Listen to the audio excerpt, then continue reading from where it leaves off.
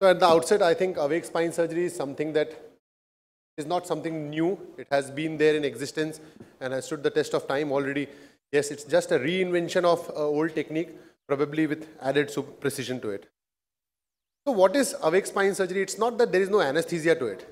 It is just a spine surgery without general anesthesia in a fully conscious patient, where patient is awake, he's talking to you, cooperating in the surgery, he's awake, and it also can be supplemented by regional anesthesia, various forms, either in the form of spinal anesthesia or erector spinal block or transverse process block.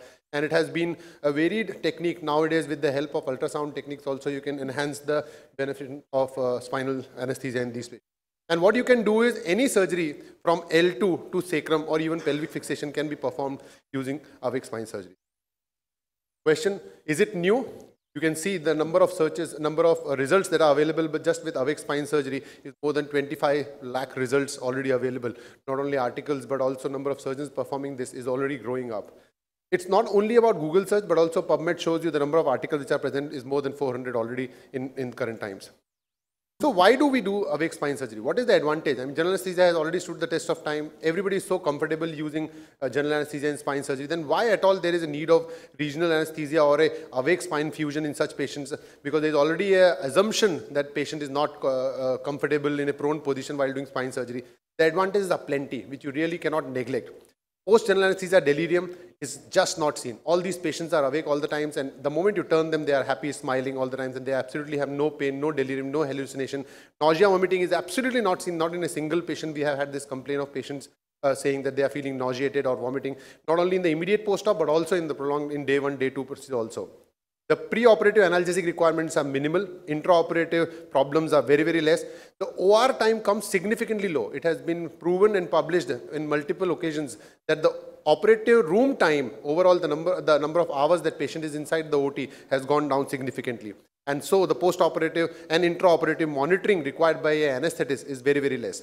The hemodynamic stability is also better, and it is also published in papers that the requirement of vasoactive agents to attain hemodynamic stability intraoperatively is far less, requiring lesser number of drugs to handle the hemodynamic stability of these patients.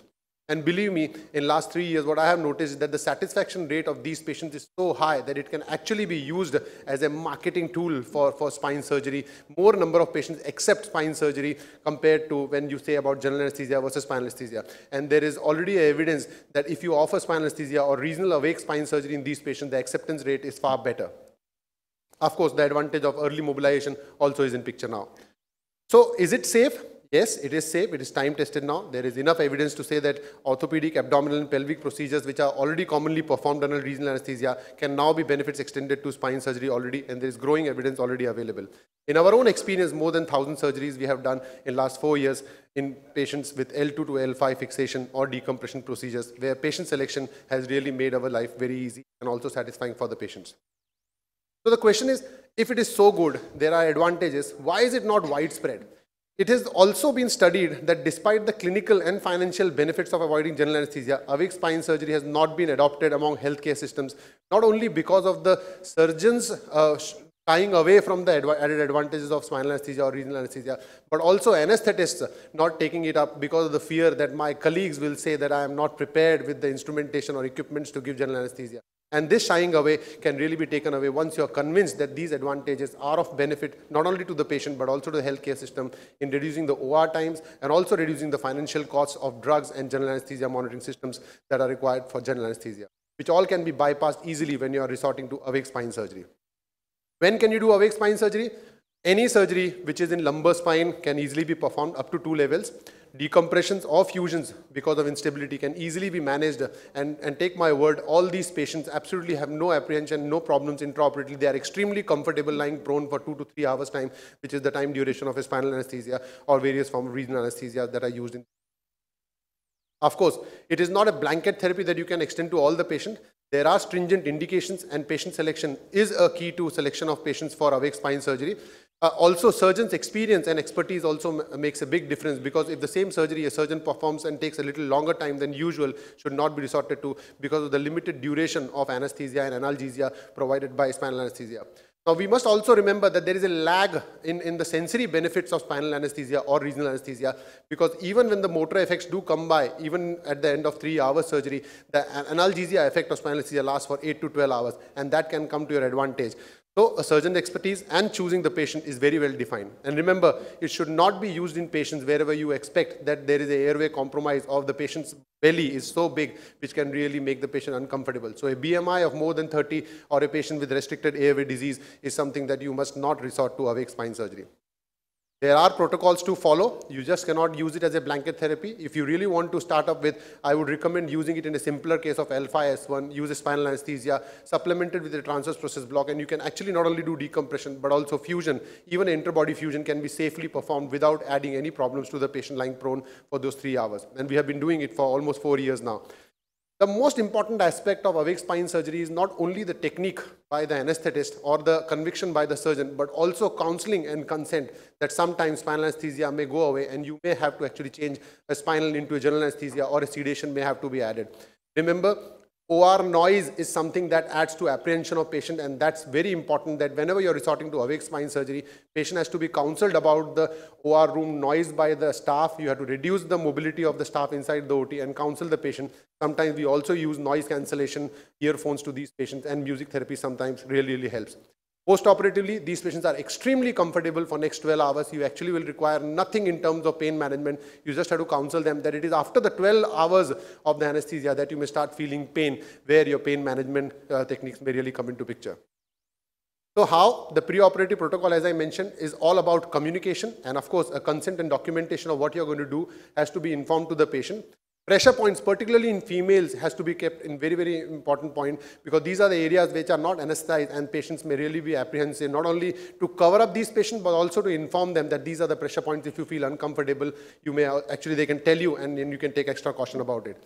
Hydration preoperative is absolutely important. As we all know, it's a hypotensive kind of anesthesia that comes after regional anesthesia. So hydrate them preoperatively, and pain like injection of acetaminophen is something that is routinely given to all these patients preoperatively, at least 8 hours onwards. The spinal anesthesia or regional anesthesia is a routine thing. There's nothing that you do extra. However, isobaric bupivacaine with fentanyl and tramadol is something that is commonly used by our anesthetists, and that gives you a lasted effect of more than 4 hours for these patients. And so you can actually extend a surgery which can last right from incision to out time of up to 4 to 4.5 hours.